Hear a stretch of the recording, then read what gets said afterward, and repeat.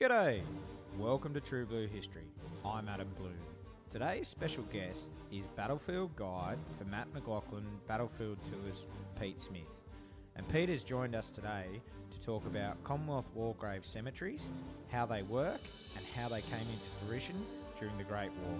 Hi Pete, thanks for joining us on. Hi Adam, good to be with you again. Thanks Pete, it's a privilege to have you back on and talking about Commonwealth War Graves Cemeteries. So cemeteries, they're right across the Western Front and right across the world. There's different types of cemeteries, and for you visiting cemeteries for most people is usually not something that many people want to do, as they think it's a bit morbid or depressing.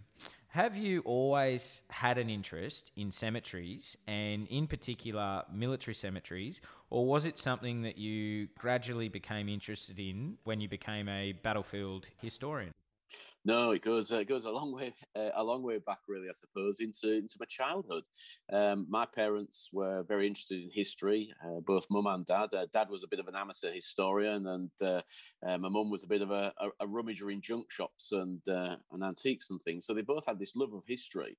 And one of the things we used to do as kids, where we'd go and have a look at the church, and we'd have a gallop around the graveyard and have two brothers, and it was the one that could find the oldest grave or the one that could find the most interesting inscription. Now, I know it might sound odd to a lot of people, but I just loved it. I just found it fascinating because I had this love of history, and I suppose it also gave me a love of architecture as well, and the craftsmanship of some of the older headstones that we see. I mean, when I visit Australia, I do it there as well. I always go to the cemeteries of every little, kind of town that I visit. I go and have a look and see what's in the cemetery.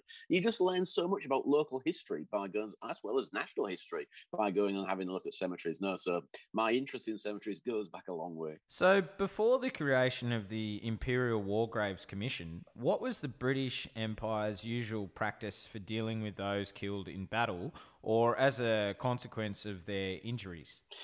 Yeah, well, it's varied over time. So I think I'll just pick up on a couple of time frames. So if we look at kind of, I suppose, 1815, let's think of a big battle. 1815, the Battle of Waterloo. What happened at the end of the Battle of Waterloo? Well, fairly gruesome, really, I suppose, is people were basically put into big burial pits. There was an element of sorting out the enemy from our side. So on our side, it's obviously the British or the English. So no British, a lot of Scots regiments there. So burial pits were dug and bodies were put into those. The French, as the vanquished, didn't have that opportunity. So in some cases, their bodies were burnt. So they had great big burial fires, should I say. So we didn't really care for the dead in that way. It was more a case of disease, of trying to stop disease, and that was the major consideration at that period. So let's move forward again. I'm just going to tell you one other thing. This is a matter of interest. I'm from East Yorkshire, and after the Battle of Waterloo, one enterprising chap went across to the site, and he saw all the bones on the surface still. I mean, there were literally piles of bones everywhere, and he thought, hang on a minute, I can see a business opportunity here. I have to say, most of these bones are horse bones rather than human remains by then. But again, so many horse bones everywhere. He, in fact, gathered them all up, had them shipped across to East Yorkshire. They went into crushing mills then to be crushed and turned into fertiliser, and went onto the fields of East Yorkshire. So the fields of East Yorkshire were fertilised by the bones from the Battle of Waterloo. Just extraordinary. Anyway, another thing they did as well, this one's even more gruesome, is they became something called Waterloo teeth. Because a lot of the bodies had the teeth pulled out. I'm going off on one of my famous tangents here from what we're supposed to be talking about. No, it's but good. A lot of the teeth were pulled out, and then they were made into dentures for people that had lost their teeth, and there was a great need, and so they became known as Waterloo teeth. These teeth made from the dead of the Battle of Waterloo. Anyway, so that's looking at Waterloo. If we go forward to the 1850s and let's think of the Crimean War. Then again, mass graves created after the battles, but people were allowed to build and purchase little memorial sites for their lost ones. So we're starting to get the more memorialization of the graves. So we're getting markers to mark where men were, and also larger memorials to mark where the burial pits were. Let's move on to the Boer War, almost turn of the last century. So 1890s, 1900. And there we get an attempt to record who is being buried properly. So the Royal Engineers were tasked to record and to bury the dead. There's an element of money always in this. And the military, the army, were not keen on paying people to do all of this. They didn't want to waste money. So very often it was the local people that got involved in the burial of the dead. And here, again, who was going to look after the graves? When they were finished, if the Royal Engineers are recording and burying some of them, who is then going to look after the graves? Because there's no money put aside. And in this case, there was something called the Guild of Loyal Women. And they formed in South Africa, and they cared for the graves. So you can see there's this gradual development of people becoming interested in knowing exactly where the soldiers are buried, and then who's going to care for the graves after they've been buried. So, Pete, how did World War One revolutionise the burial of the war dead? And was it due to pressure from the public that something had to be done in order to honour these men, or was it something else? I think the first thing you have to think of is the army and how the army's formed. Prior to the First World War, the army, for most of the time, was a professional army. So you volunteered to serve in it, and that was seen as that's you volunteering. So you know what's going to happen if you're killed. Then you're probably going to be left somewhere on the around the empire. But of course, now we have, with the First World War, we have an awful lot of volunteers, not just the volunteers for the regular army, but people volunteering just for the First World War. And then we have the conscripts as well. And it was felt that with all of these people now volunteering, that there had to be a better system of caring for them if they were killed and when they were killed, because it became very obvious. The First World War, very often referred to as the first war of technology. And so it became obvious with the very heavy casualties that something had to be done. And even more so, that something had to be done to record where soldiers were being buried and who they were. Because before, it was just left to the regiments to do it. So individual regiments would record their own dead. And it was felt that this wasn't really this massive army that's coming into play. How are they going to do that? Who is going to do that? And so there had to be a seed change of what was going to happen, and who was going to record, and who was going to care for the dead. And all of these decisions had to be made very quickly, because certainly right at the start of the war, they hadn't been thought through. So can you tell us who Fabian Ware was and about his role in changing how the war dead were buried and remembered? Yeah, well, Fabian Ware's a really interesting character. I mean, there are books about him. Previously, he was the editor of the Morning Post, which was a right-wing, sometimes described an imperialist newspaper. And he'd been retired for about 4 years, or certainly not exactly retired, but he certainly wasn't the editor any longer. And but he was a very keen driver, and he was in the RSC, the Royal Automobile Club. And again, one of these oddities, right at the start of the war, there was a need for cars and vehicles and drivers because the British Army just didn't have enough. And so they asked for the Royal Automobile Club, would they be interested in helping out? And of course, they said yes. And so they dispatched a lot of their members, and Fabian Ware being one of them, across to France to help with their vehicles. And they did all sorts of jobs. They became messenger carriers. They were intended to look for people that were trapped, that had been abandoned as the army withdrew. But of course, they couldn't get through the German lines. So that became an issue straight away as the lines solidified. What do you do with these guys whistling about in vehicles? So one of the things that they thought would be a good idea was to convert some of them into mobile Red Cross units, use those vehicles and the drivers, and basically Fabian Ware commanded one of these mobile units for the Red Cross, and that's how he got there originally. That's how he became involved. And of course, that leads to, he's commanding a Red Cross unit, they have people that are dying at their sites, and he starts organising the burials. And then he realises that there are guys buried here and there all over in little graves, especially in this period of movement. And he starts recording where they're being buried, and in fact, also moving them and gathering them up and bringing them into cemeteries. So that's how he became involved in the creation of the very early cemeteries. So, Pete, before the Imperial War Graves Commission, was the grave registration unit, wasn't it? That was how people were recorded if they'd been killed in battle. Is that right? Yeah, well, the GRU, Grave Registration Units, were the people that are going to bury them and record them, but they're doing it on behalf of something called the DGR&E, which is the Directorate of Graves Registration and Inquiry. And basically, they are the people. They were formed, and again, this is where Ware basically takes charge of this group, of this I don't know to describe it, this directorate, and he's going to be basically the one that's heading this up, and this is going to do the bigger thing. This is where they really are starting to think about the bigger picture. What are we going to do? What are we going to do as the war develops? A war of movement. Who is recording these people? Well, we're going to do it now, and we're going to also start discussions. One of the things that, of course, is the media.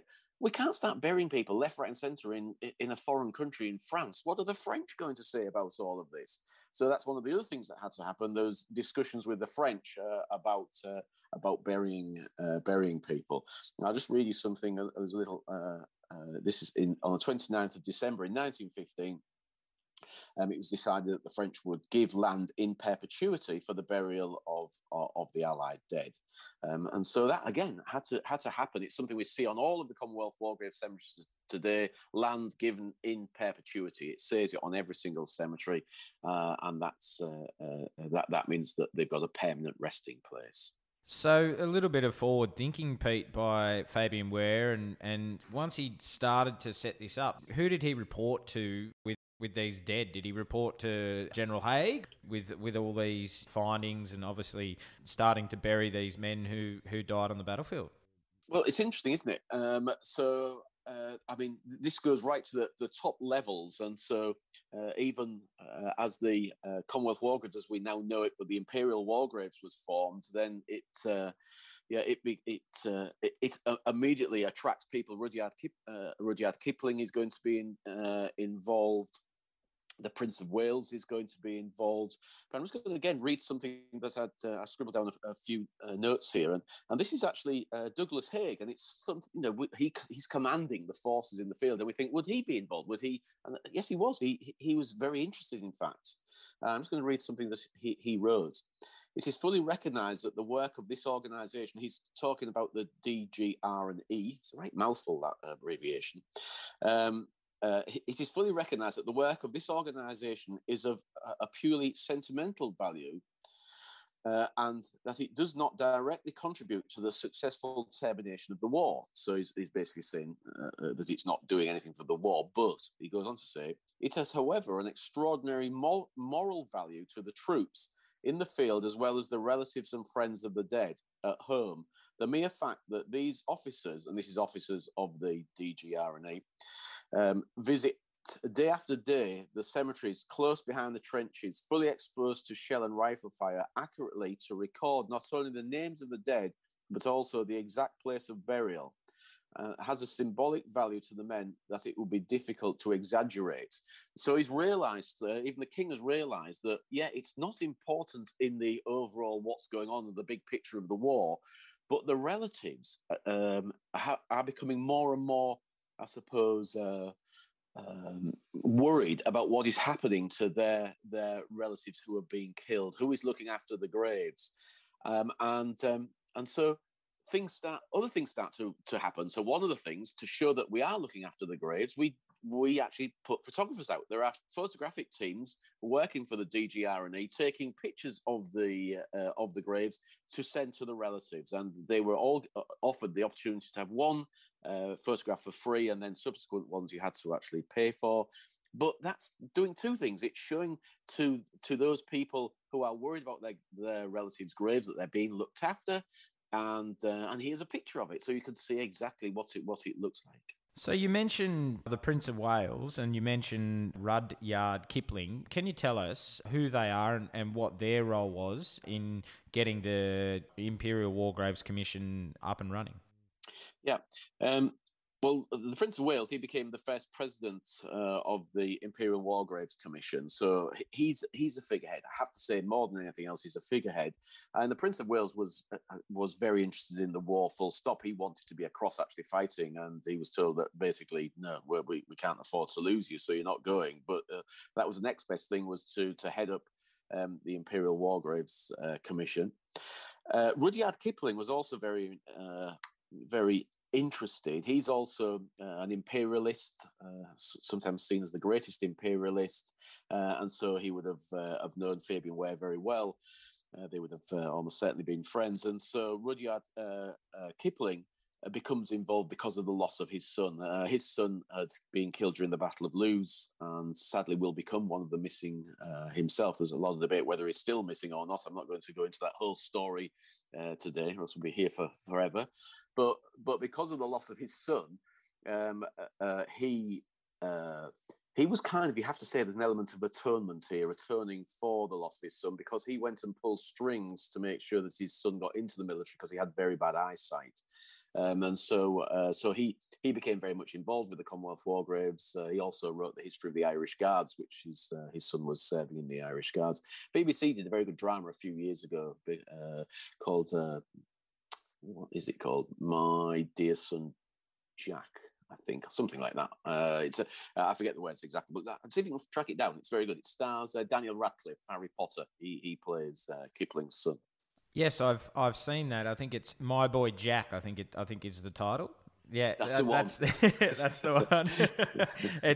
It's a very good documentary, and yeah, it's one of those ones, Pete, that it's a little tangent here, but it's a very interesting, because when you see how Rudyard, when he knows that Jack's missing and the lengths he goes to try and find him in the movie, it's like maybe he feels that, a bit of guilt for actually pushing to get his son in. Yeah. And I think that it's a great example of some of the fathers who, let their sons go to war, and definitely. When they did go missing or they were killed, they did feel a sense of guilt, and it was felt across the board. Well, you only have to. I mean, the Water Diviner is another example. It starts off with a really good, kind of nice little story and turns into something completely different as a bit of a blockbuster, or the attempt to make it into a blockbuster. But I thought the original concept of the Water Diviner, again, a man trying to find what's happened to his sons on the Gallipoli Peninsula, and a great concept. And what they're doing, what those two films we've just been discussing are doing, really, is showing what, in a way, what the feeling of the greater public who had lost their relatives. What is happening with our relatives' graves? Why can we not bring them back? I know it's something that we'll touch upon in a minute, but why can we not bring them back? Well, who is looking after them? Are they being looked after? What will happen after the war? Can I go and visit them? Now, all of those questions are worrying relatives, and you can see very often in letters and documents, both official and non-official, that people are concerned about what is happening with their relatives' graves.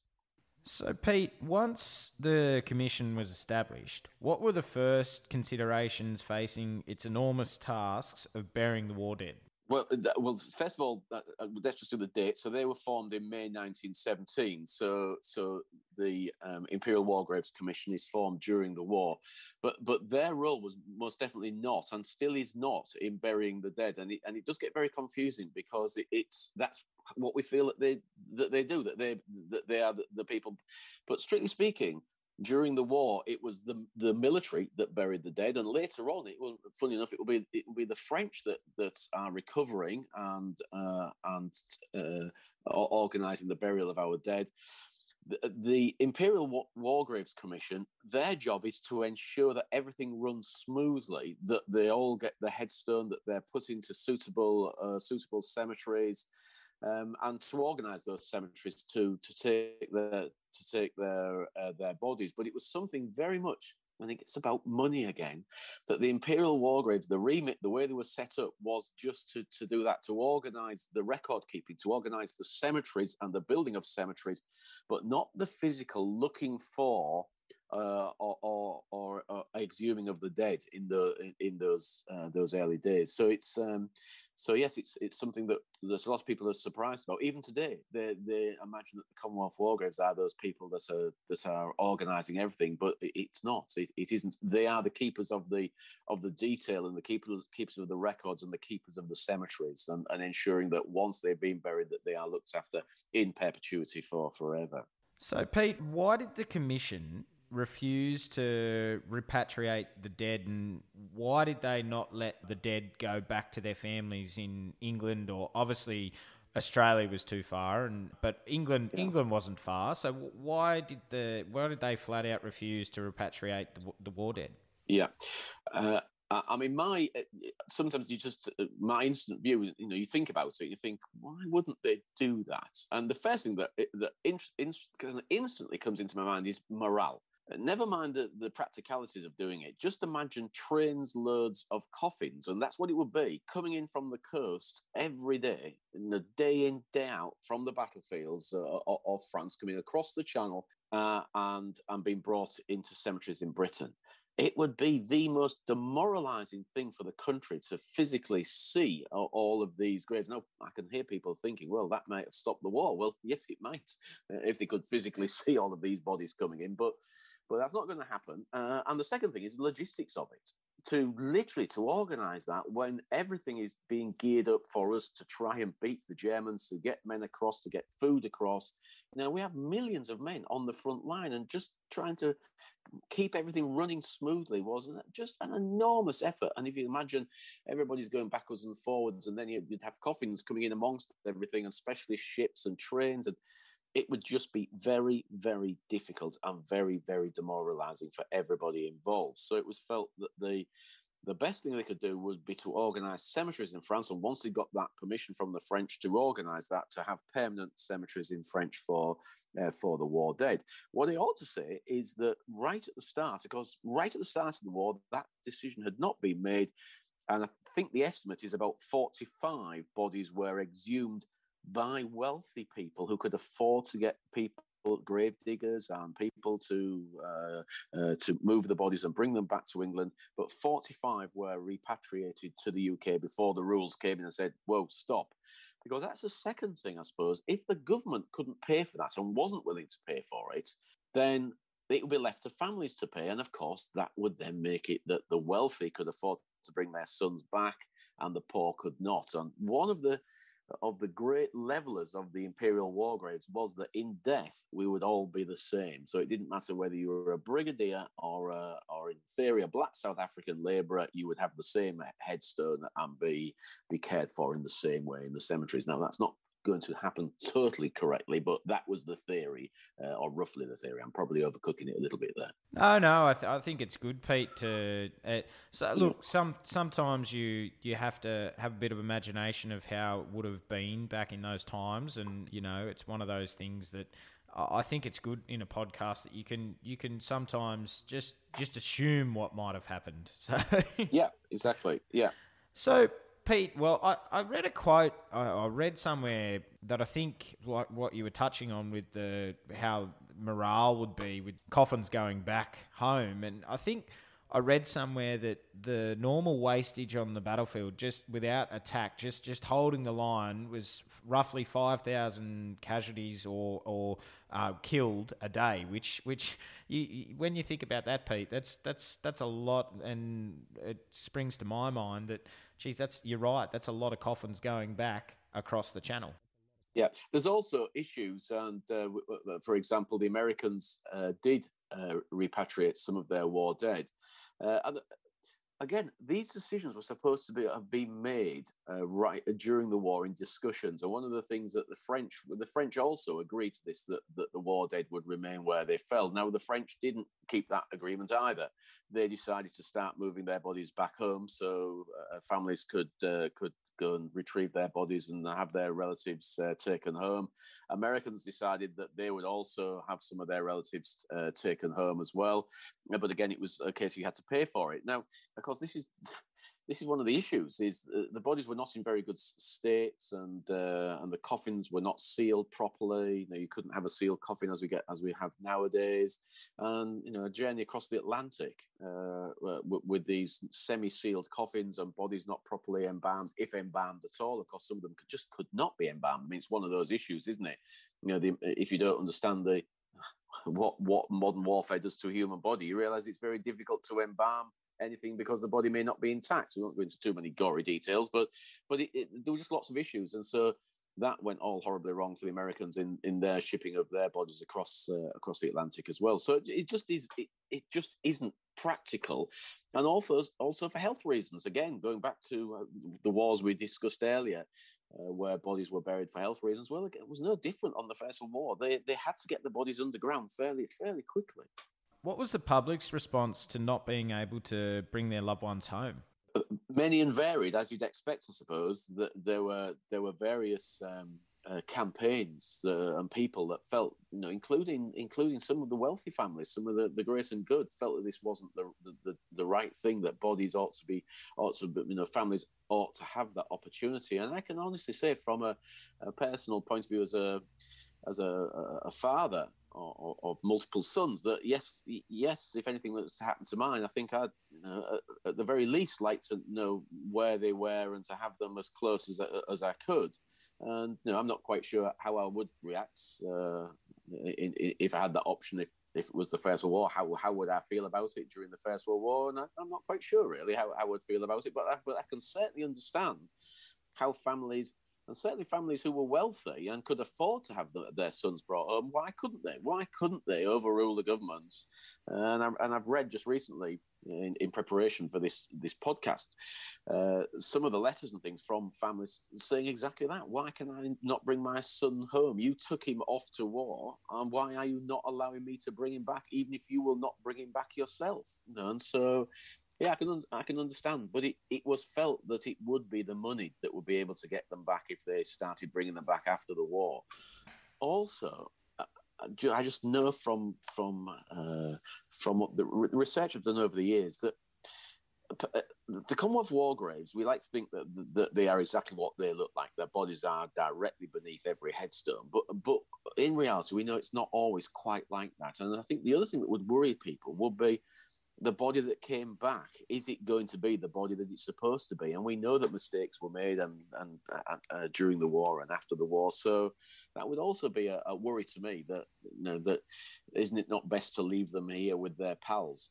And I have to say that became the view as some of these families came across later on, when the cemeteries have been created and looking something like they do now. They're very beautiful, the flowers and this whole concept of looking like an English garden within the cemeteries. Then when the families did visit in the 1930s, when things had been established, and I think a lot of them then changed their minds and said, no, this is where they need to be. They need to be here with their mates. They need to be here with all their pals that they fought and died with. So I think people changed as time went on. People felt that perhaps this had been the right thing to do, to leave them on the battlefields.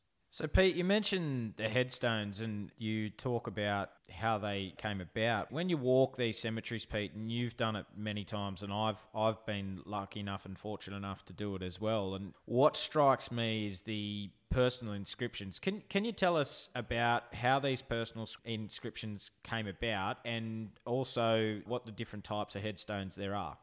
Yeah, well, again, lots and lots of debates right the way from the creation of the Imperial War Graves as to what the cemeteries should look like, and a way of obviously trying to get the head around that is to discuss it with people. So they went and got some of the great and good of the architectural world. So Edwin Lutyens, Herbert Baker, Reginald Blomfield, three very, very different characters, didn't ever get on particularly with each other, but they are going to be the three main architects of the cemeteries, and those architects and then the others that are involved, including as we've already already mentioned, Rudyard Kipling and Ware himself, and many, many others. And they put forward their ideas of what the cemeteries should look like. And they started off by looking at having a Christian cross for everybody. But of course, that's one of the issues. Not everybody was a Christian. And so it was felt that perhaps they ought to look at headstones because they can then mark them with, as they do, the Star of David for the Jewish soldiers, a Christian cross for all denominations of Christian faith, and then there are headstones for Muslims. There are also headstones with nothing on for non-believers. So they covered as many things as they could, and the best way of doing that is to have a headstone rather than a Christian cross. So that's why we go down the headstone. But again, there was a lot of debate about that in newspapers, people saying, no, that's not right, it should be a cross. And but the final thing was that how about that we give people an opportunity to put an epitaph on the headstones? And so that only works if you have a headstone. And as you see, the beautiful straight rows of in the American cemeteries of both world wars, beautiful crosses, white marble crosses, but nowhere to put any kind of private inscription on there. And so it was just felt to be a good thing to do, to give people that opportunity. Now, it's not quite as magnanimous as it sounds, because they had to pay 3.5 pence a letter for the inscriptions, and that leads to variations. The Canadians means tested it. New Zealand banned it. They felt it wasn't the right thing to do because the poor couldn't afford it. The British paid. Australians, they appear to have started paying, but then that was almost forgotten. And I used to say that Australians paid, but I'm not sure they do. I've been reading some of the records recently, and I can see that they're not paying. But the British, generally speaking, paid that 3.5 pence a letter. So you get some absolutely phenomenal inscriptions, and don't ask me, Adam, for any inscriptions. Nothing comes to mind at the moment, but there are some great ones, and very moving. And there are several good books, I have to say, on monumental inscriptions on the battlefields of the First World War. So yeah, very moving, and it gives you an insight into loss and memory, and that's what I like about it. And you have to swallow very hard sometimes when you read some of the inscriptions, especially. I don't like the ones where it's children. It talks about their children and being missed and daddy, and I find that very, very heartbreaking almost. So yeah, but it's well worth going to the cemeteries and just having a wander up and down and reading the private inscriptions. Having said that, we can actually see them on the Commonwealth War Graves website now. They didn't used to, but they now show you the inscriptions on. If the families have had a private inscription put on there, you can now see what they had put onto those headstones in the records of the Commonwealth War Graves, all available online.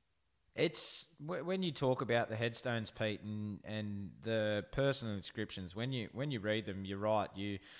Sometimes you do have to walk away and just take a moment, because they, you read only son of Mr. and Mrs. Smith of Ballarat, and it's the inscriptions they're truly they're very moving, and I sort of when you go to it's a shame that the New Zealanders banned it, because I often find, Pete, that for me personally, when I've been over there, I feel attached when you read those personal inscriptions. Like I feel a sense of that you get attached to that grave, and you sort of imagine the story of what that soldier, what his family was like, and I feel that the New Zealanders, you can't do that, because like you can. I agree entirely.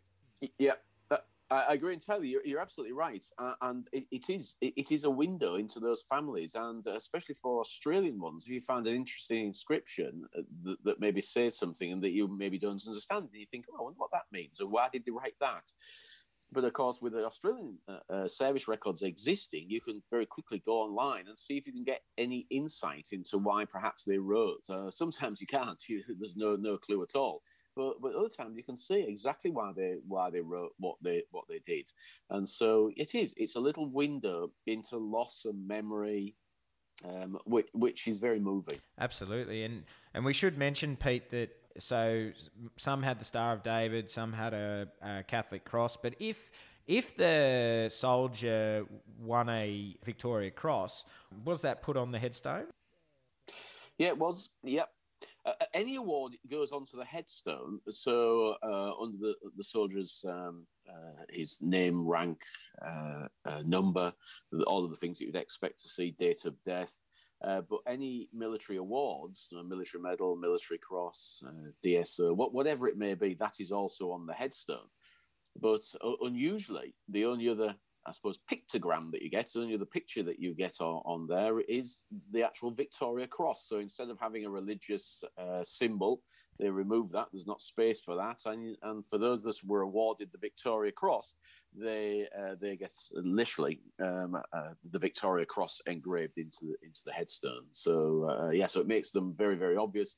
A little bit like the Congressional Medal of Honor for the Americans in their cemeteries, that is indicated on the serviceman's headstone, and that's done in gold. So you can see those, they stand out in the American cemeteries. So it was just a way of making sure that you didn't miss them, I suppose, and for very good reason. It's the highest award that you can be given in the forces, in the Empire's forces of that time, and so it was important that they should stand out.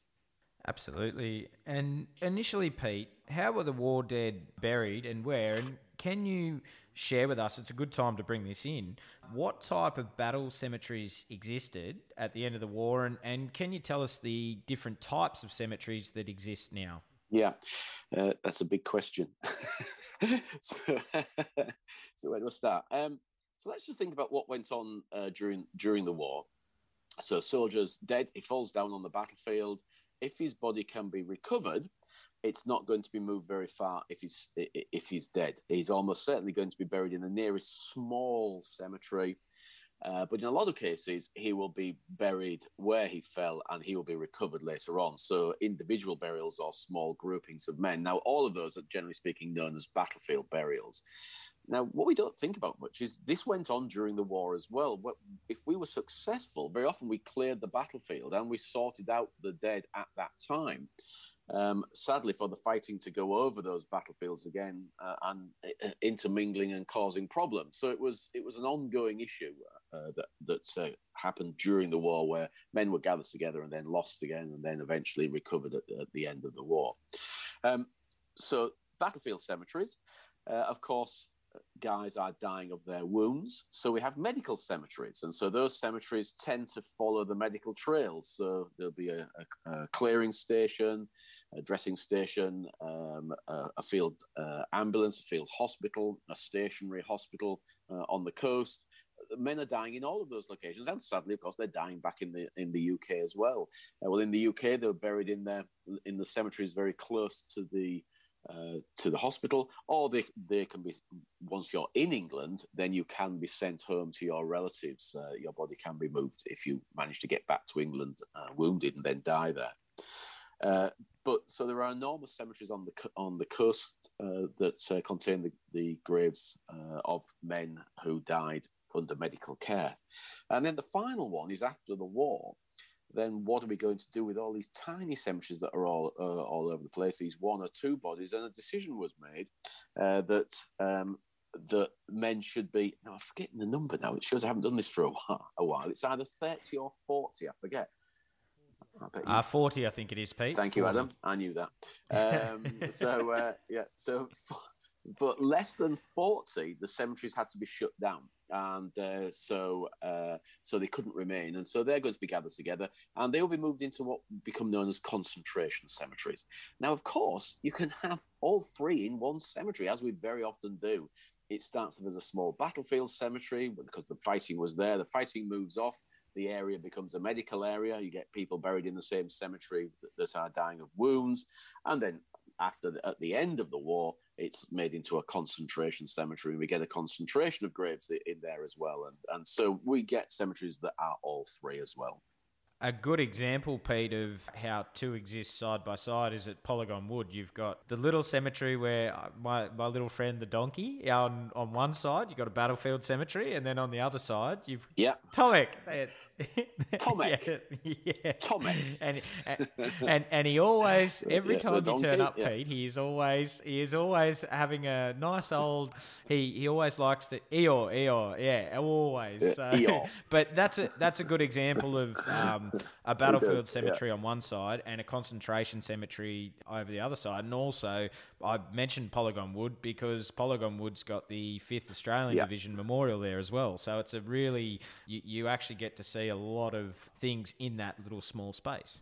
I can do a talk that goes on for about 3 hours there if I want to, because of that very reason. You've got a battlefield cemetery, as you just said. You've got a concentration cemetery. You've got a divisional memorial, and you've also got a memorial to the missing, because a New Zealand memorial to the missing there as well. So yeah, it's a fantastic place to go to get an overview of the cemeteries of the Great War. Thank you for clearing up for people who weren't aware what the different types of cemeteries there were in existence. So many men's families were told that their loved ones were either lost or missing. Is that the same thing, or do these terms refer to different situations? It's a very good question, and I don't think, unless it's a rhetorical question, you know the answer, so you may be correcting me here. But I'm not sure, because missing is obviously the one that we hear the most of, and that's what the relatives were eventually will be told, that your relative is missing. Would they be told they're lost? No, they wouldn't. So missing is the term that you'll see on the official documentation, and eventually they will just be given information that that they are. Yeah, would they be then told that they're lost in the end? I don't think they were. I don't remember seeing the term lost on documentation. It's just missing. And then eventually they will be told what memorial that their relative is going to be commemorated on. Unless you know something else, Adam, I'm going to hand it back to you, that one. No, because, Pete, when I first came over and met you in 2015, when I first walked the battlefield, when missing, I thought, are they, have they just been blown away, like, to total smithereens, and do we not know where they are? But after doing some research, we know that each man who is missing is recorded on it's a memorial to the missing. You've got the Men in Gate in Belgium, in Ypres. You've got Tynecott Cemetery. You've got, as you mentioned, Polygon Wood, and then you've got Thiepval to the British missing on the Somme. And we, Pete, after doing research, we know now that these men, they're not missing. They just can't identify a lot of these men. So when it's got a headstone of unknown, only known to God, I'll let you talk, Pete. I'll let you go. Yeah. No, I know what you're getting at now. I've realised what you're getting at. Yes. So I know what you mean. So is a missing man lost in a way? And in some cases, yes, he is. Because you're right, there is and nobody's ever worked out the percentage because it wouldn't really work. But there are, how many of the missing are literally missing, or have they just lost their identity because they are in a cemetery as a soldier known unto God? So an unknown soldier in a cemetery. So you're absolutely right. There is a large number of the missing are actually, it's their identities that are missing. They're buried in the cemeteries as an unknown soldier. But there are equally men who are lost on the battlefield. So they are lost on the battlefield. But the big problem is we don't know if you're missing, are you on the battlefield or are you in a cemetery? And to be truthful, in some cases we can hazard a guess, because we know there are groups of men from certain regiments who are found in certain areas and then moved into a cemetery. And so you can say these guys almost certainly came from the so-and-so battalion because that's where they were exhumed from. And again, we're getting help with that because the Commonwealth War Graves are releasing information that gives exhumation locations for some of the men that were recovered. And so if you know where they were found, then you can hazard a guess as to who they may be. So there's a lot of work being done on that, and we could take that a lot further. There's Australia at the moment, by documentation, by looking at all of the documents, and it's a group called Fallen Diggers. Yes, correct. That is correct. Called Fallen Diggers, and I think they're identifying about 4 a year at the moment who are being identified from documentation. Because one of the things that the Commonwealth War Graves is obsessed with, quite rightly, is that a body cannot be exhumed once he or her has been buried by them. They will not allow exhumation for obviously DNA to be taken. They won't allow that, and I think that's the right thing. I think yes, once they've been buried by the Imperial or Commonwealth War Graves, then that's it. That's where they remain.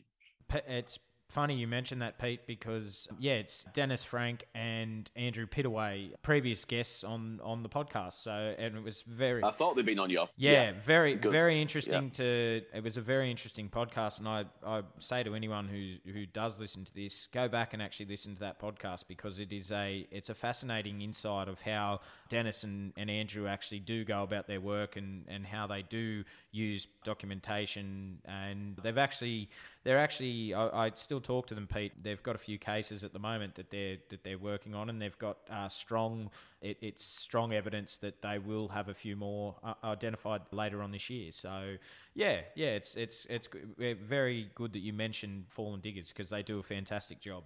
Yeah, and of course the I should mention the work that is being done by the Commonwealth War Graves and on trying to identify some of those that are found on the battlefields today. That still goes on, and I forget the other team, the joint. No, I'm not even going to attempt to remember it. But there's the military group. It's the modern MOD effectively that are involved in they are the people that try and track down the relatives and find the relatives of people who are identified on the battlefields. It's Pete. This we're jumping all over the place, but I feel that this podcast you can do that because it's such a broad topic that we can go down these little avenues. And you mentioned today, if it's a good time to bring it in. If there is a soldier and remains found on the battlefields today, what happens, Pete? What happens today? Well, the first thing you have to do is I need to explain something really. I'll do that a general talk. So if you find remains, if I'm out walking and I find human remains. Now, in the old days, if you found human remains in the plough lines, then there was absolutely no point in calling in the Commonwealth War Graves, because it's not the first thing. The first thing you have to do if you find a complete body or nearly a complete body, you have to ring the police. So the police are the first port of call, because they need to assess very quickly whether it's a modern burial or whether it's hence possibly a murder or whether it's a battlefield burial.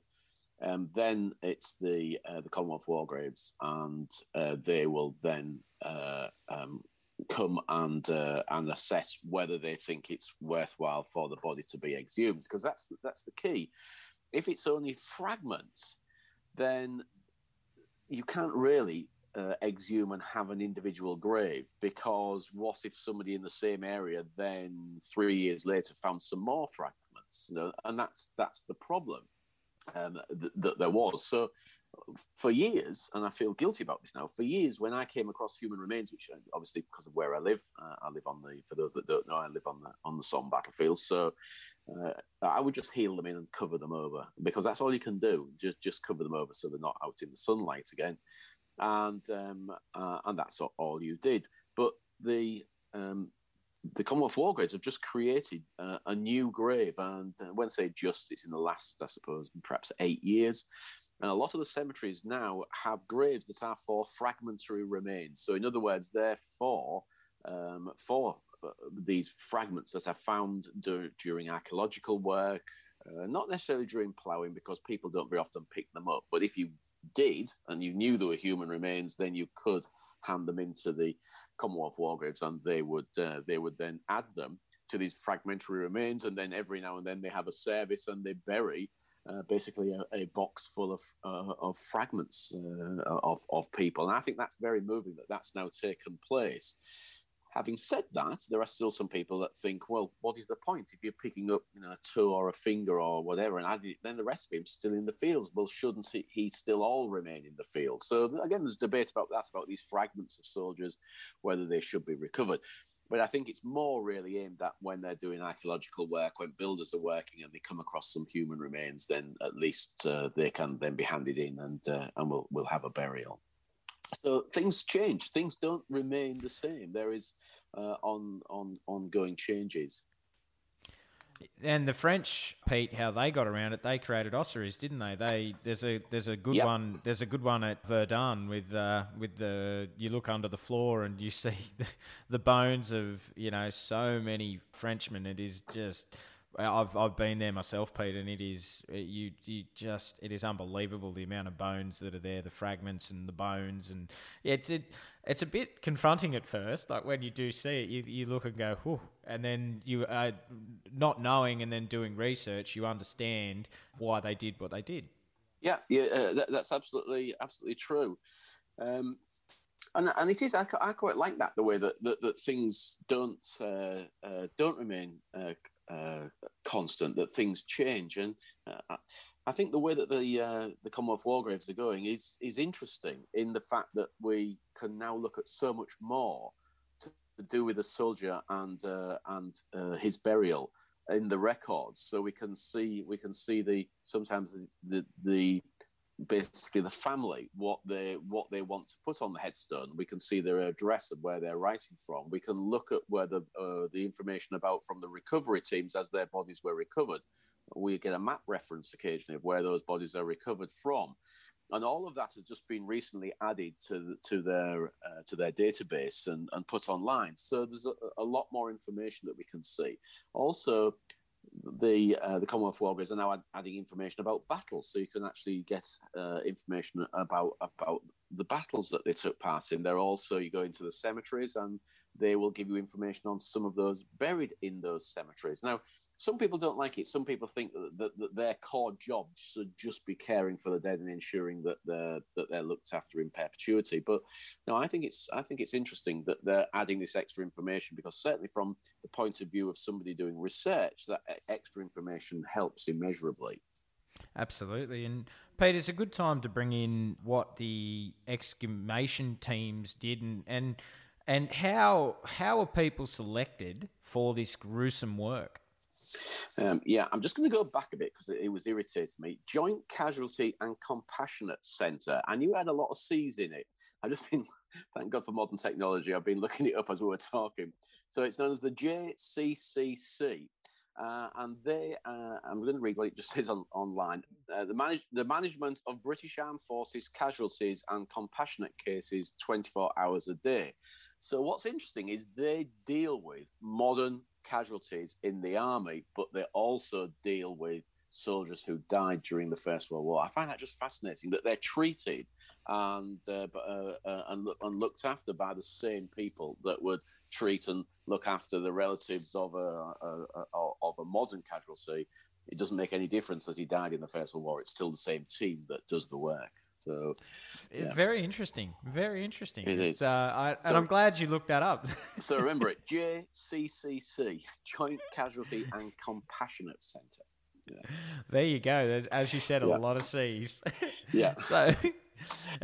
So Pete, we talk about the exhumation teams and who was tasked for this gruesome work and how were they selected? Well, during the actual war, it's the grave registration units that are tasked to go out there, and I don't think there was so much selection there. You were just told that was your job, and in fact, it's even worse than that. And I've just been reading. In fact, I'm doing a lot of research on them. It's the for our Australian audience, I'm researching on the 5th of November the 1st Battalion of the AIF fighting here, just very close to where I live, because they were tasked in the March of 1917 to go back onto their old battlefield of the November and recover their dead.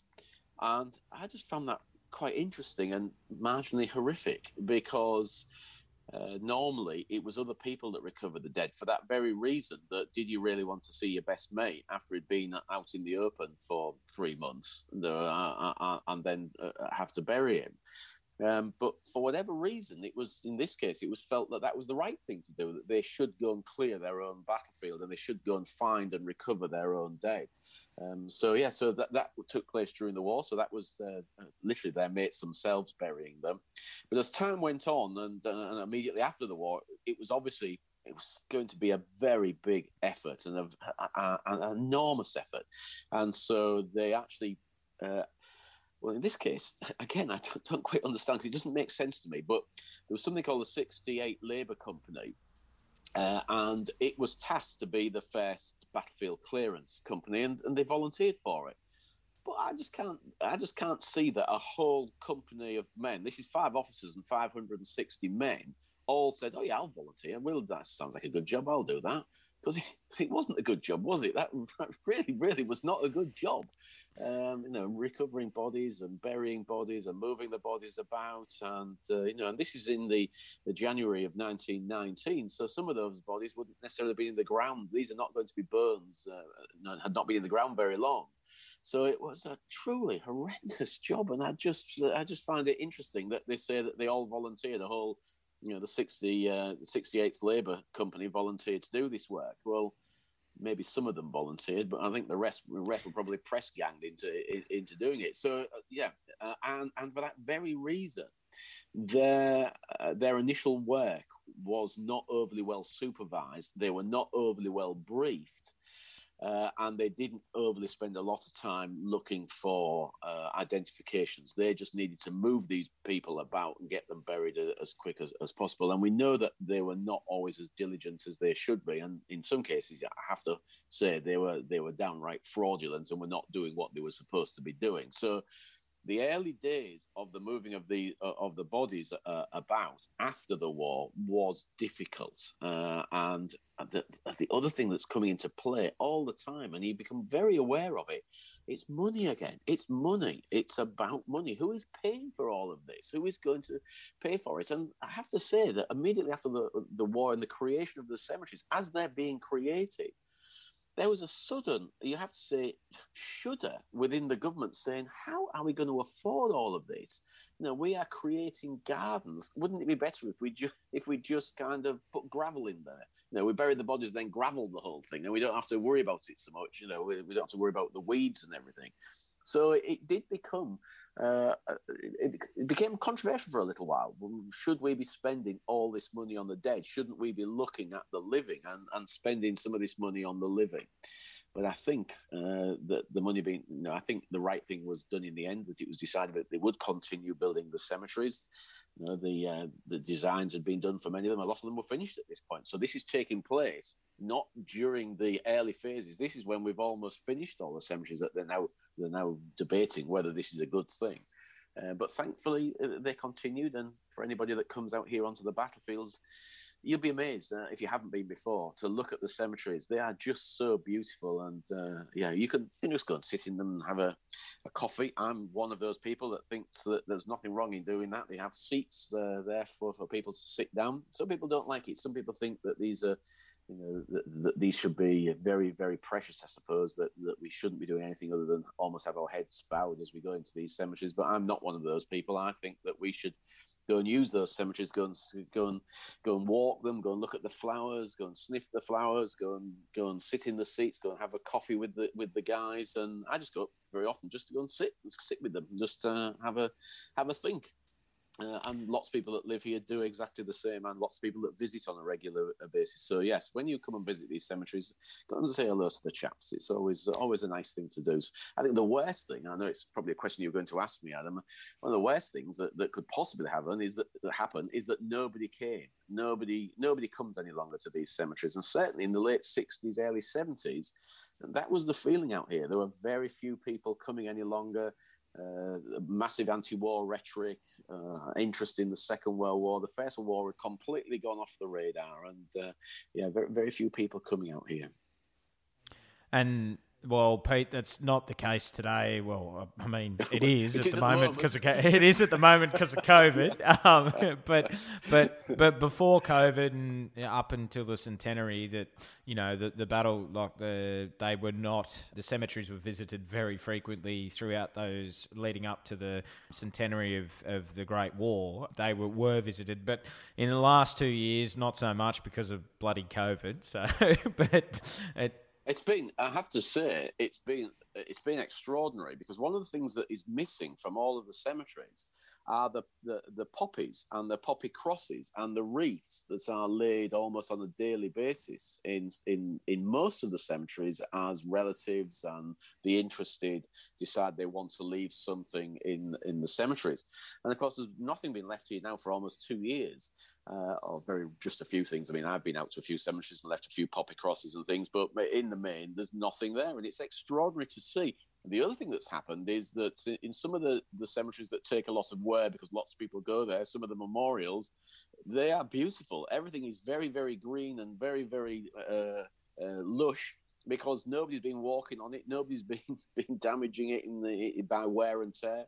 And so, yeah, it's just extraordinary. And one of the things that you would notice straight away, Adam, because I know you've visited Hill 60 lots of times, is you'll know there's a muddy track that runs around Hill 60 that takes you to the bunker and things. Well, it's not muddy any longer. It's all lawns, because there's so few people visiting. It's very extraordinary on the battlefields at the moment, I have to say. And when you mentioned it, Pete, when you were talking about going and having a coffee with the chaps and sitting down and just having some time, Pete, what it is for me and going to these cemeteries, from what strikes me every time I've been over there is they're silent cities, and you really do get the true scale and the true cost of war, and you see row and row of headstones, and you're right, Pete, it is just it's just good to go and sit and if you really wanted to, Pete, you could spend days or weeks just going around cemeteries. Like there's so many cemeteries on the Western Front, and there's row upon row, and what strikes me every time I go over, Pete, is the scale. I just can't get over the scale and the cost. Yeah, I think it is extraordinary how many little stories you can see. Over 900 cemeteries, and just exploring them. And I've done it not just for weeks and days. I've done it for years and years and years. I used to. In fact, when my parents lived out here with us for a short period, our weekly drive out was to go to another cemetery. My mum even made the comment. She said, "I've been reviewing my photo archive." And she said, "You keep photographing me in cemeteries. Are you trying to tell me something?" And because that's what we did. There were so many to look at and so different, and they are different in design and location and. But yeah, the individuals in them. And I've got on my phone, I'm forever taking photographs of headstones and thinking, oh, that's interesting. I wonder why he's buried there, or I wonder what his story is, or I wonder why he's got that inscription. I must have about 10 years backlog of research to do on interesting graves that I see on the battlefield. And that's part of the joy, because you learn about these people and you don't forget them. And that's the key. That's the whole point, really, is you do not forget them. And in trying to research and just looking at them, then you don't. You revisit what they did in their lives. You mentioned the exhumation teams and also the grave digging teams, and were they working side by side? And I know I've read somewhere, Pete, that sometimes bodies were transferred, so they were exhumed at one part of the battlefield, but they were driven, or sometimes 20 kilometres away. Why is that? Why were they not? And there's a cemetery right next door to where they were buried. Why is that, Pete? There's lots of things going on, but the most important was that very often there are two things. There are closed cemeteries. In other words, they're not open. Nobody's ever going to be buried in them. So somebody found. Let's just say 1925. You find a body in 1925. The cemeteries are created. We can see where they are, even if they're not completely finished. But the nearest cemeteries, you can't bury them there, because they're closed cemeteries. And what that normally means is they're not totally sure where everybody is in the cemetery. So they don't want any new holes being dug, new bodies brought in, because they may disturb somebody that's already in there.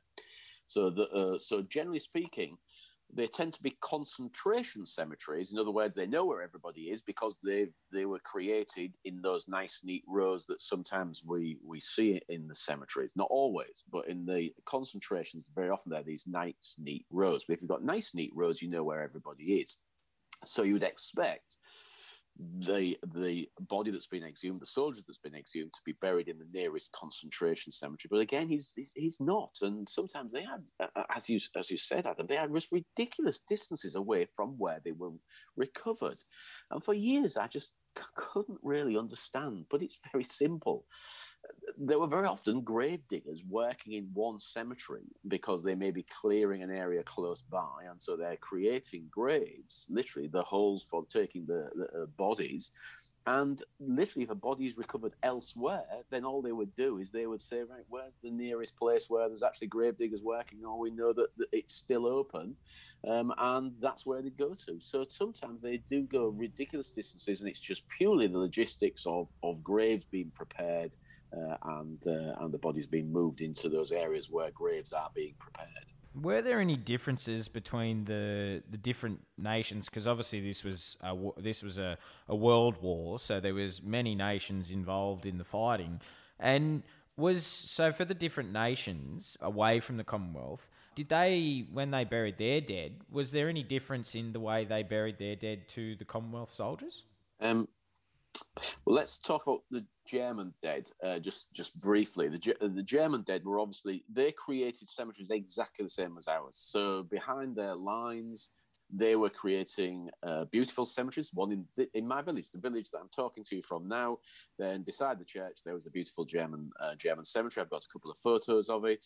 A mixture of wooden crosses, stone memorials or stone headstones, and even some marble and bronze headstones. And those would have been shipped from Germany by their families, or sometimes even their comrades, onto their graves.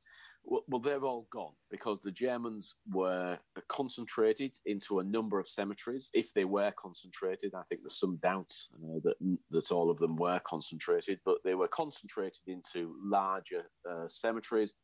And the final form that we see those in today are from the 1950s, when they were basically given a final overhaul from their wooden crosses. They now have aluminium crosses, black aluminium, painted black, headstones. Sometimes some of them have small headstones. So there are a variety of different designs of their markers, but basically that's all from the 1950s. So they were all gathered together. So there are very few German cemeteries, considering there were hundreds, probably as many German cemeteries behind the lines as there were British cemeteries behind our lines. So very, very different. And of course, that's because they were not, they're the losers of the war. They're not going to be successful, and to the victors go the spoils. And so we built our nice cemeteries, and their cemeteries. Some people think they're not particularly nice, the German cemeteries, especially the big one at Langemark. I like them. They've always got lots of trees in. If you like trees, then German cemeteries are a place to be. They're a little darker because of that reason, and the lawns are a little bit less cared for, so a little bit longer. But again, that's deliberate. Actually, the lawns are longer. But I like German cemeteries, just not enough of them. I wish there were more, because I think that would be a good juxtaposition if we could see a British or a Commonwealth cemetery, and alongside of it a German cemetery. Having said that, and I haven't mentioned this, but in a lot of the Commonwealth War Graves cemeteries, there are Germans within the Commonwealth War Graves cemeteries. And that's because if they were gathered together at the time and buried together, then they still lie together in a lot of them. In certain cemeteries, it's almost 50-50, because it may have started as a German cemetery, and then we buried our dead there, and then the Germans retook it and buried their dead there again. And so we sometimes get a real mix of both German and Empire soldiers. So again, it's one of those nice things to have a look round. You can also find French within our cemeteries sometimes, but again, the French tended to concentrate, and so they have bigger and almost national cemeteries, very big cemeteries. And the Americans, again, as we know, I've already mentioned, some of them went home and some of them went into big concentration cemeteries. So we have a place called Boney, or Bonnie, never quite sure how you pronounce it.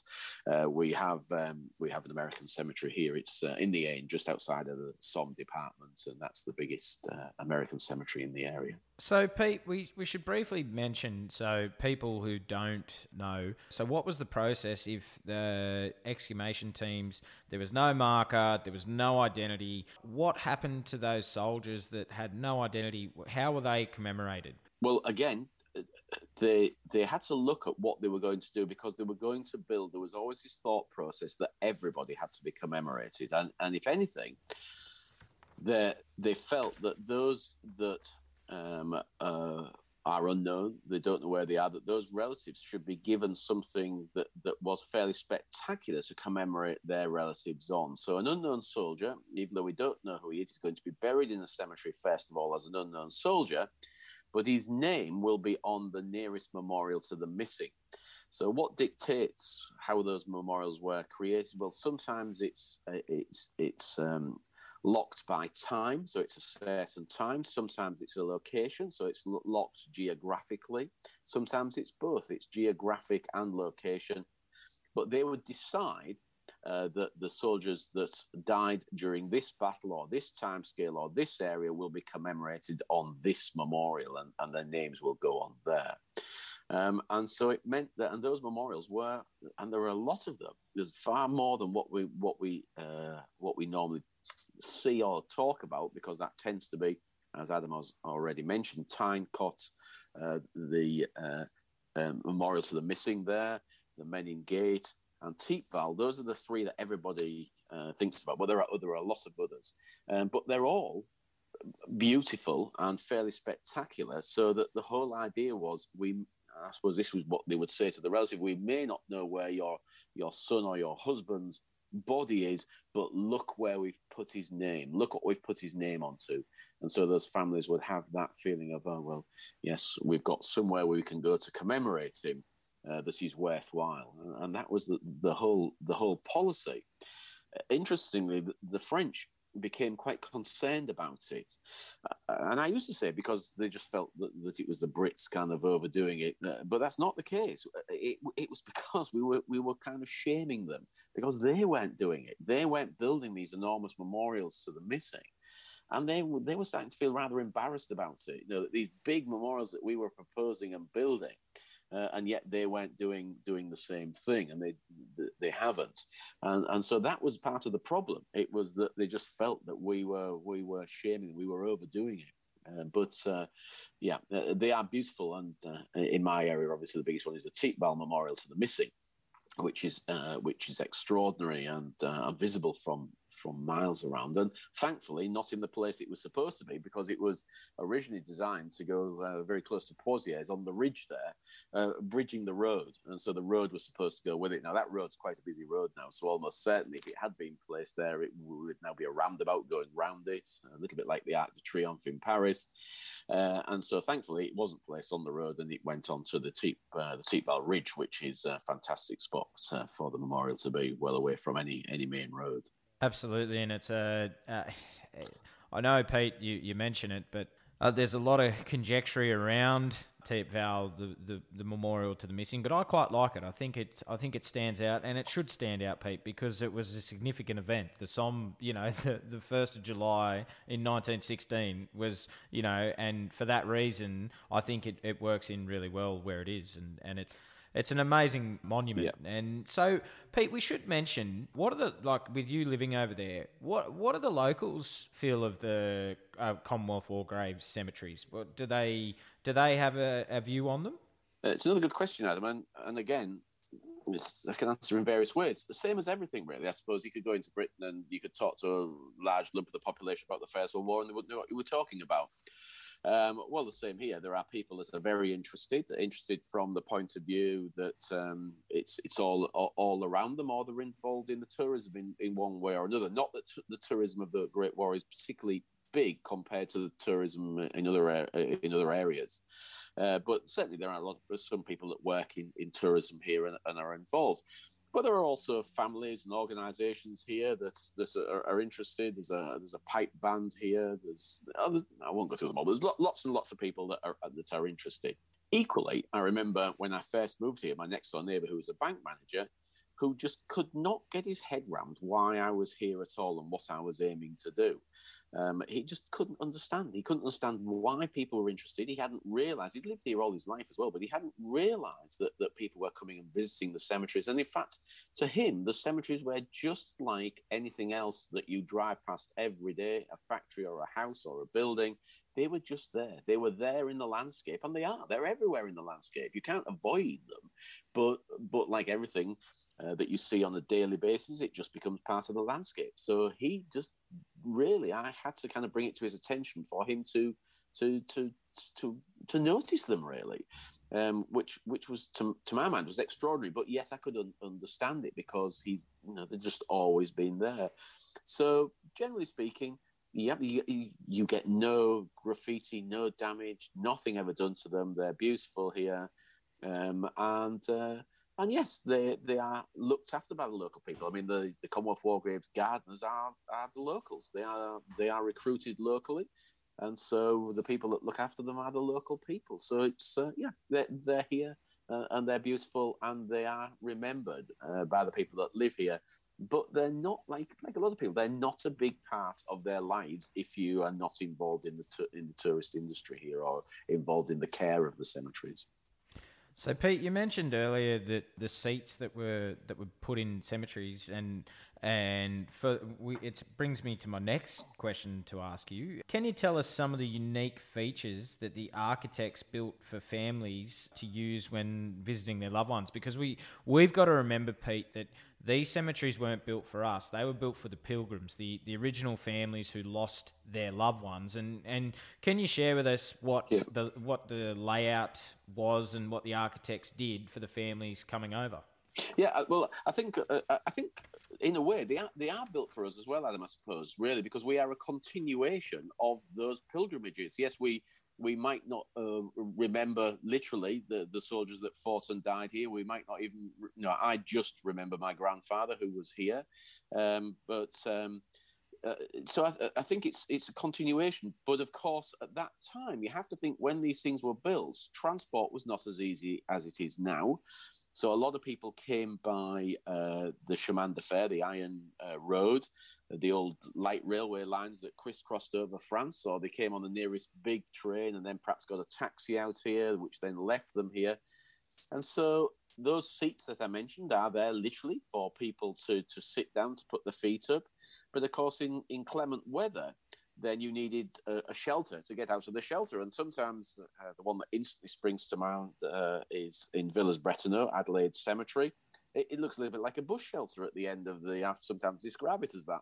At the end, it's a beautiful bush shelter, I have to say, but that is what it's for. It is for people, as I have done many times, to get out of pouring rain and wait for it to clear and then go back out and have a look at the graves and the cemeteries, especially if you're a relative of one of those that's buried there.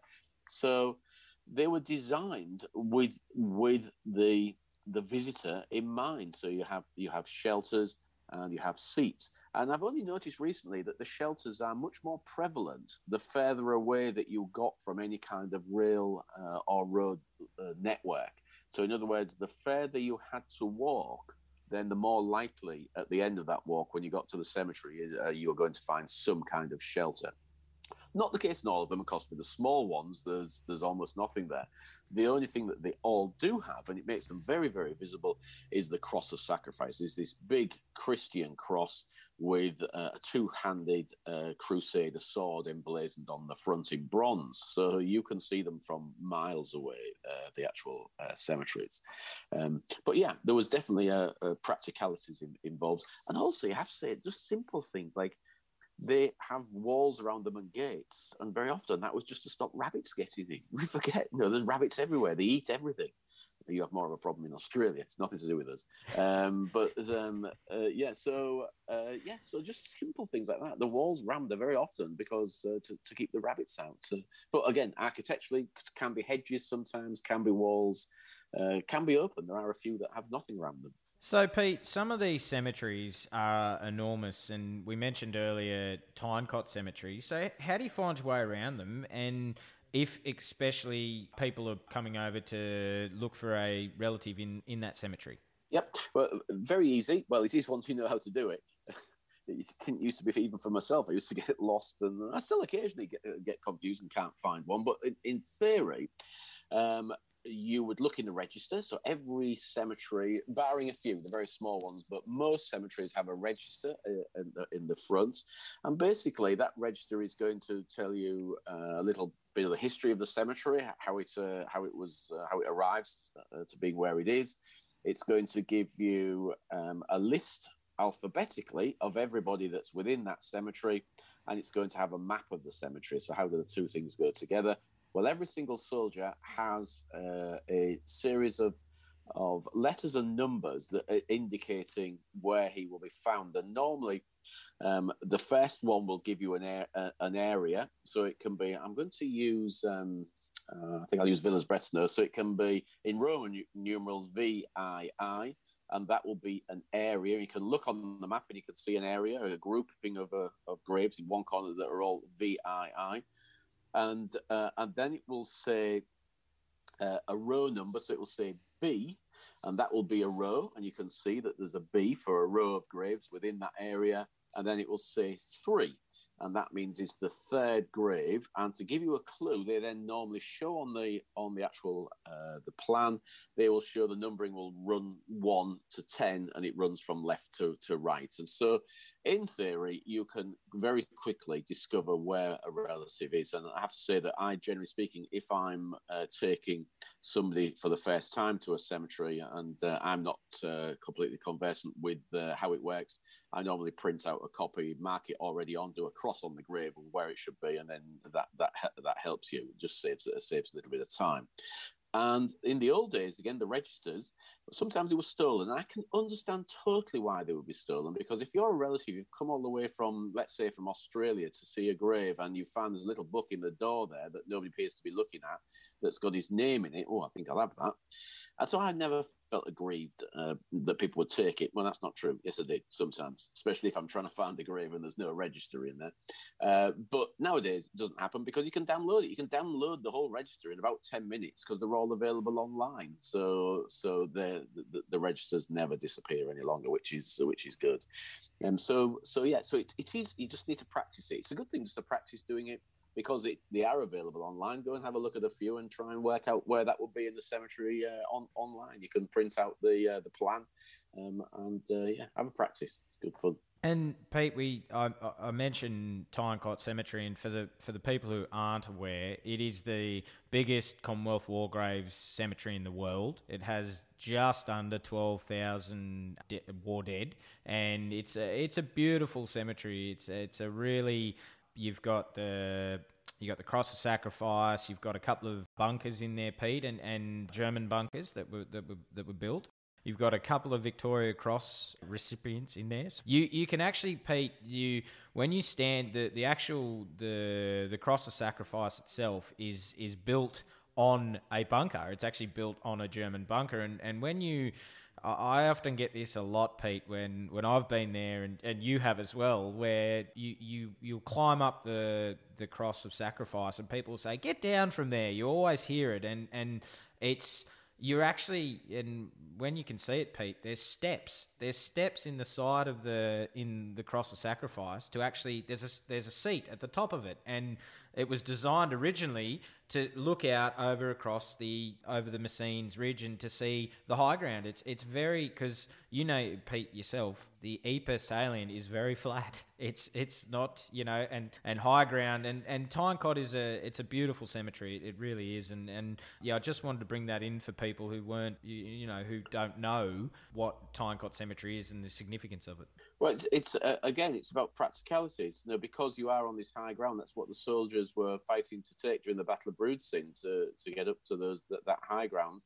And also, when you know that most of sadly, the guys that are buried in there come from the land surrounding the cemetery, then you realise that if you get up onto the cross of sacrifice and you sit in the area that you're supposed to sit in, that's near the top, then you do get a spectacular view, and it was designed to do that. I have to say there are some locations where things have changed, and one of them would be Teetbal. Teetbal was originally designed, and most people don't know this, that you could climb up to the top of Teetbal and look out, but it was very quickly discovered that it spoilt the memorial somehow. To have people hanging about at the top of it, it just wouldn't have looked good. And you only have to look now and go and stand beneath it and look up and think, well, if I could see people waving to me down from the top, would it be a good imagery? And I don't think it would. And you know, Adam, as well as I do, that we can do that at the Australian National Memorial at Villers-Bretonneux, because there is a tower at the end there designed by the same architect, Lutyens. And there we can climb to the top. But there's something about that tower that means that when you kind of hang out the top and look across the battlefield, it feels it's the right thing to do there. And I think at Teetbal, it wouldn't have felt that. But there, when you're up there, but it's partly because most of your body's hidden behind a high wall, I suppose. And at Teetbal, it's not. The wall's quite a low wall, or it would have been a low wall. But yeah, the view from the top of the tower at Villers-Bretonneux at the Australian National Memorial is spectacular, isn't it? When the stairs, Pete, when you climb those stairs, you know when you get to the top, you think, geez, it's a fair hike, but it's worth it. Not very often, Adam. I don't know. I say, guys, you go to the top and have a look. Tell me what you can see. I'll wait here. Yes, no, it is a fair hike, and when people do get back there, Pete, I highly recommend that they go and do that. And so we should mention, Pete, that the maintenance of these cemeteries is huge, and the cost is so. Who looks after these cemeteries, because they're beautiful, and who pays for them?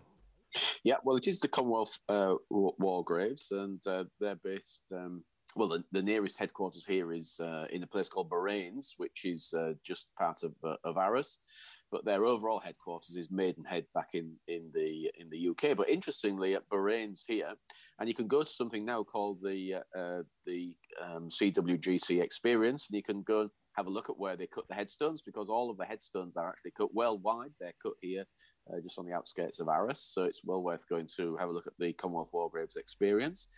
As I said earlier, local gardeners employed local people for a lot of the gardening. Overseers come from the nearest Commonwealth country. And they're funded by us. Well, not by me, because I pay my taxes to France now, but for you and me when I lived in the UK, then certainly our taxes, part of that goes into a pot, and it's ratioed by the number of war dead from each Commonwealth country as to how much is paid to the Commonwealth War Graves. So that's how it works. Effectively, we pay for it. And obviously, Pete, in the summer, you see, like in the northern summer, you see these teams out, like the gardening teams, they're out. They often, Pete, there's that much activity with the teams coming through that. So, but now that they're mobile, Pete, before they were mobile, there was a garden shed, wasn't there? They had their little spades and everything. Yeah. Yeah. So I'll just explain what Adam's talking about there. In the past, each cemetery had its own gardener, basically, or more than one for the bigger ones, and they needed to keep their tools there. So part of the design, and I should have mentioned it when we're talking about the bush shelters, very often beside the old thing that looks like the bush shelter, which is a shelter to get you out the rain, then you'll have a gardener's shed, which again, very attractive, matches in part of the architectural design of the cemeteries. Normally an oaken door, big oak door, you open it, and well, you don't, because they don't use them anymore, but if you could open it, and there would have been a barrow and a spade and a hoe and all the rest of the implements needed to keep the cemeteries tidy. Nowadays, it's mobile teams, so they go around in vehicles, and they move from cemetery to cemetery, doing whatever they need to do. And those are the gardening teams. But what I should say, there are also other guys that come and work here. Sometimes they're contract workers nowadays, but there are stonemasons and tree surgeons and Everybody else that is needed, they even have it at the CWGC headquarters at Bahrain's. They have blacksmiths who repair the gates. So it's an enormous, an ongoing effort, of course. That's a great thing as well. It's a job for life for anybody that gets employed here by the Commonwealth War Graves. You know, you're not going to be made redundant because this will carry on. There have been some changes just recently that upset some of the Brits out here because as we left again to do with Brexit, one of the other big issues here at the moment, and so a lot of the Brits that were working here as supervisors lost some of their money. But that seems to have all been sorted out, and we're cracking on again here. So it's and they're here.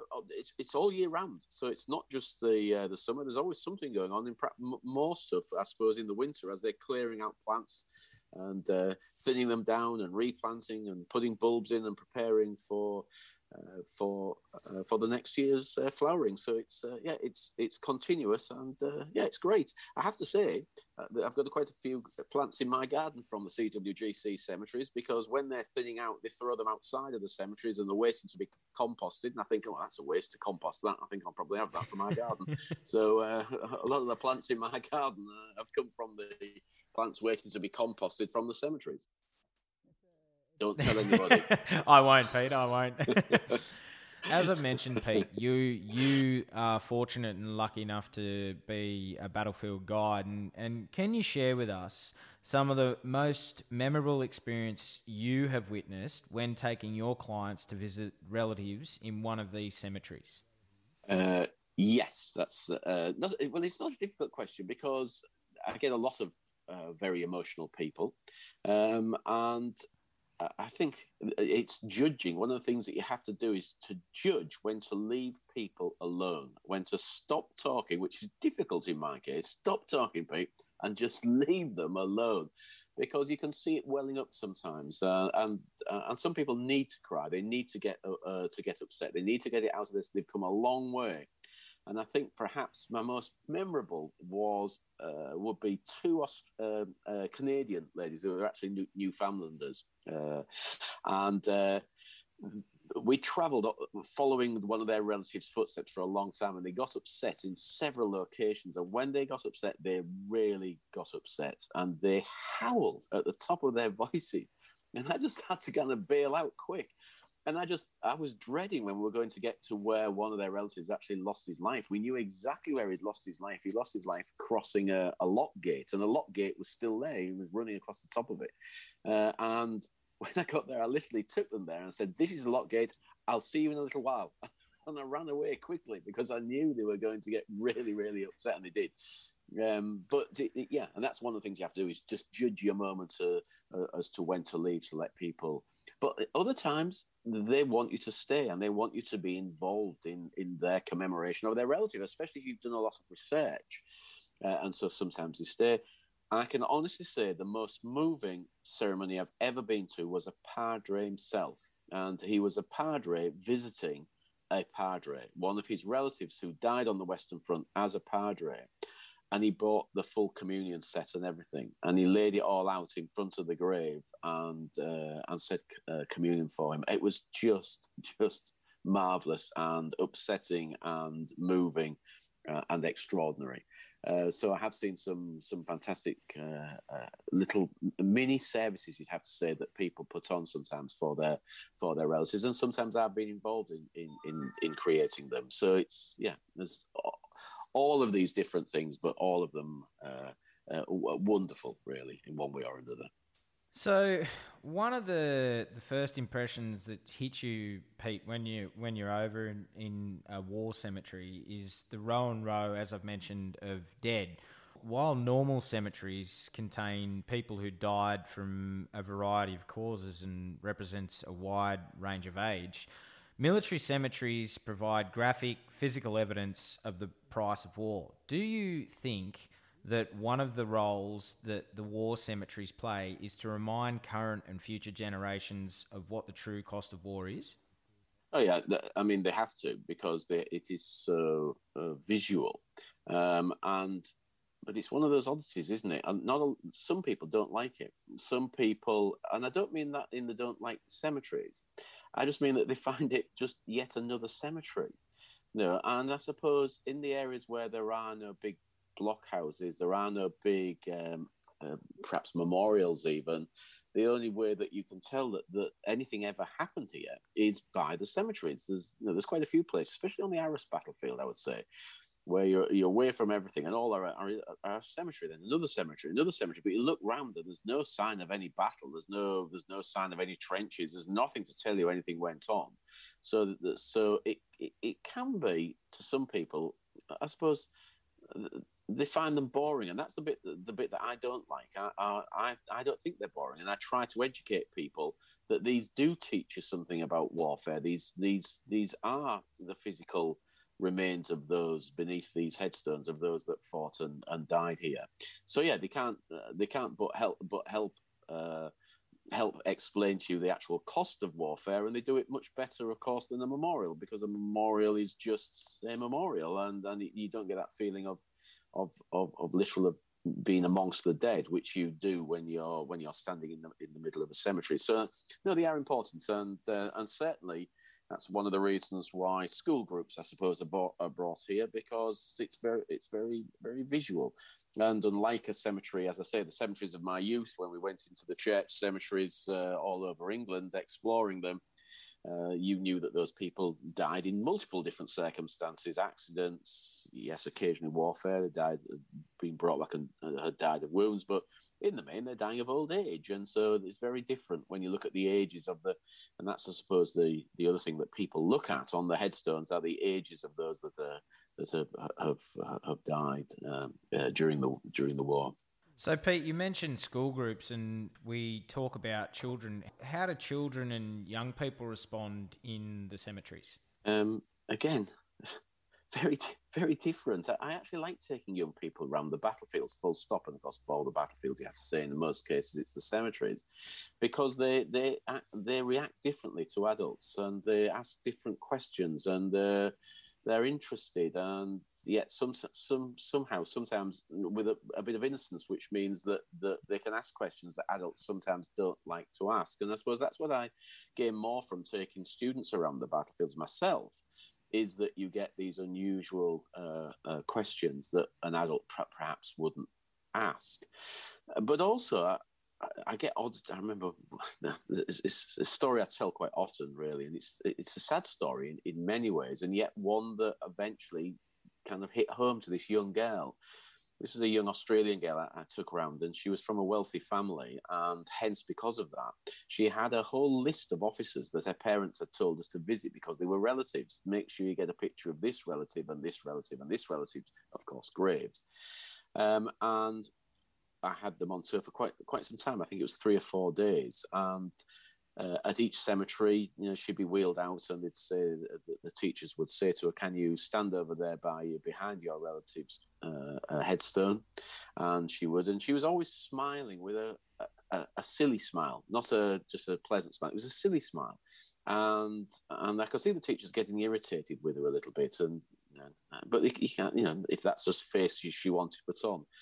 Anyway, the last visit to the last cemetery and the last of her relatives, she came across to talk to me. And I have to say, she'd been with a group of people who were not interested really in the tour at all. And you certainly got to feel that it was mum and dad paying for her to get her out of their hair for a little while. So eventually this young girl on the last cemetery, the last visit, she came across to have a chat with me. And she said, "Please, sir," she said, "where are they actually buried?" And I said, "Here." I said, "You're standing on the grave of where they are." And she burst out crying. And I could see the teachers behind, literally with their heads in their hands, because she'd just not been listening enough. She thought that all the headstones were just memorials. She didn't realise they were graves. And it dawned on me, she'd never seen a grave before. She'd probably never been in a cemetery before.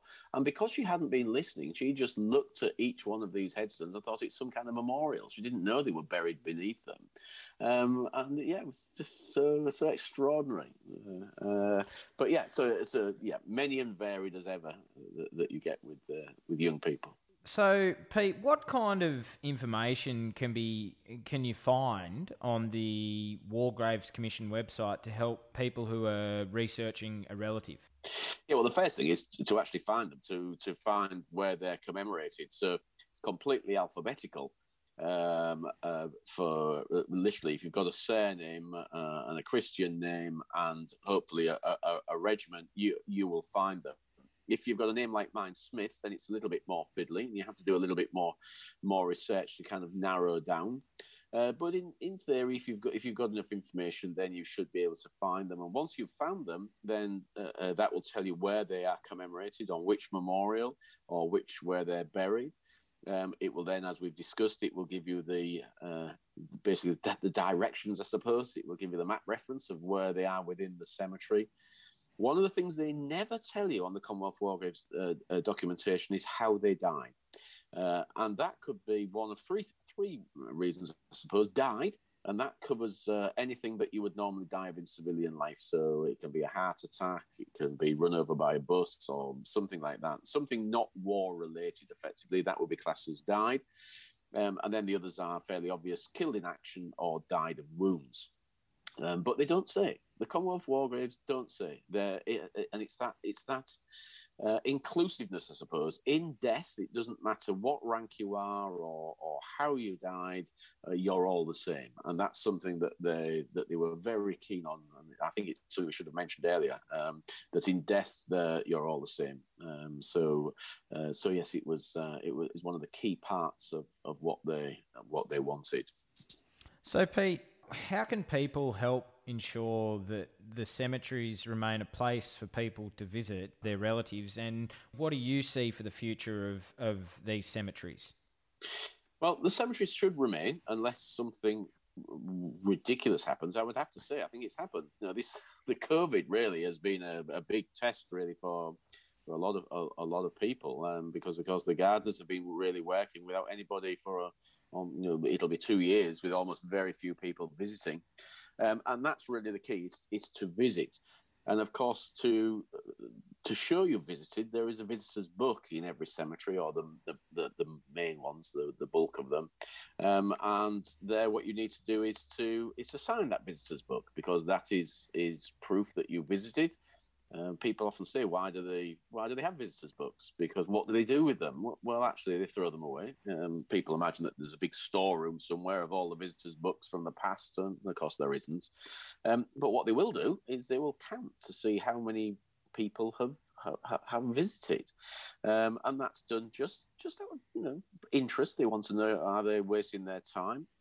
And with the possibility that at some stage, I suppose, if everything went all horribly wrong, then they may close a cemetery down and move the bodies if nobody was visiting. And occasionally you do get cemeteries, and I know a few in the area here that very rarely get visitors. It's because of where they are. It's just difficult to get to.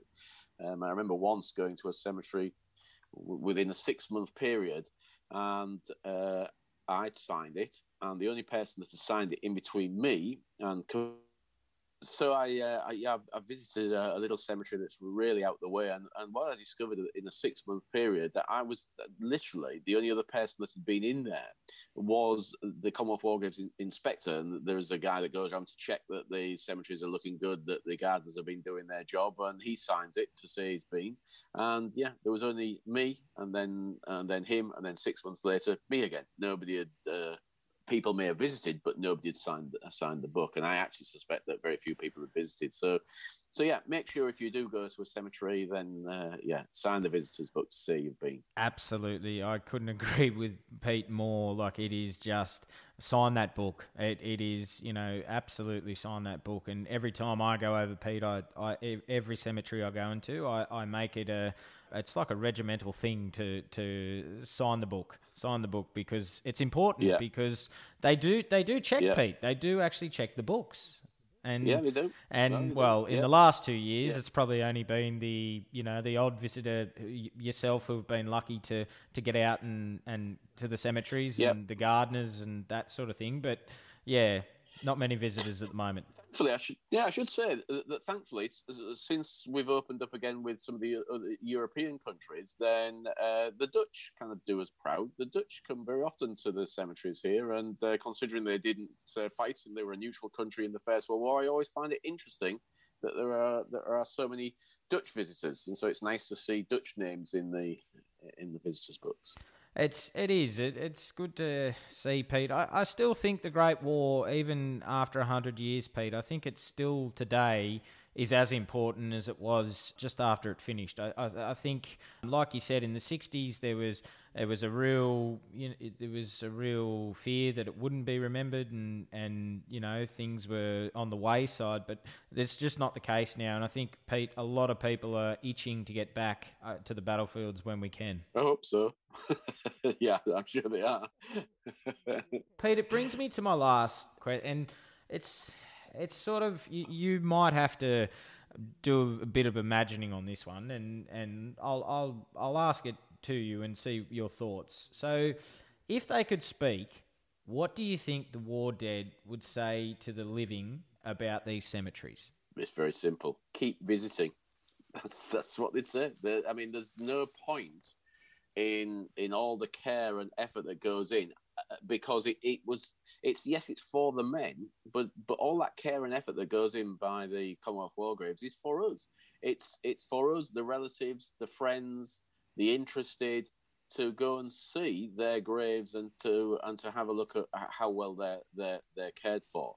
And so that's the thing I would say. If nobody goes and nobody visits, then all the effort is wasted, and they're not remembered. And I think they need to be remembered, and the way to remember them and to revere them and to talk about them is to go and visit where they rest. Absolutely, I couldn't have put it better myself, Pete. And I think that is what we need to do as soon as we're allowed to travel again, Pete, especially from Australia. It's something that we should do. We definitely should remember our war dead and commemorate them in any way we can. And on that note, Pete, I think it's a great way to end the show. And thank you so much for giving your time to come on and talk about war grave cemeteries. I think it's so important and it's fascinating. Yeah, I agree. And you continue to learn all the time. There's always something new to learn, and I'm still learning. I'm just going to mention, if you don't mind, I just wanted to mention two books. Pete, please. Yeah, Empires of the Dead by David Crane. And that one's basically it's about the creation of the Commonwealth War Graves, the Imperial War Graves, as it was called. So that's a really, really good book. And then there's one which I've only discovered just recently, and it's by Richard Van Emden, who's a popularist writer, and it's called Missing: The Need for Closure After the Great War, which that one, it's great.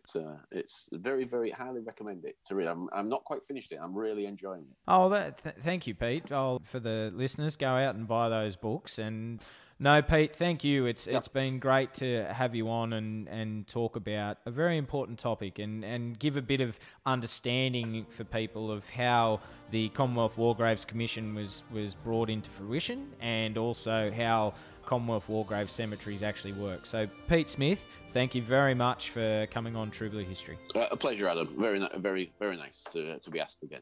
Thanks for listening. Don't forget to subscribe and leave a review for the podcast on whatever platform you get your podcasts. And if you feel like supporting us, you can now via our Patreon page. That's patreon.com/True Blue History, or buy me a coffee at buymeacoffee.com/True Blue History, and check out our new website, truebluehistory.com, for more great content.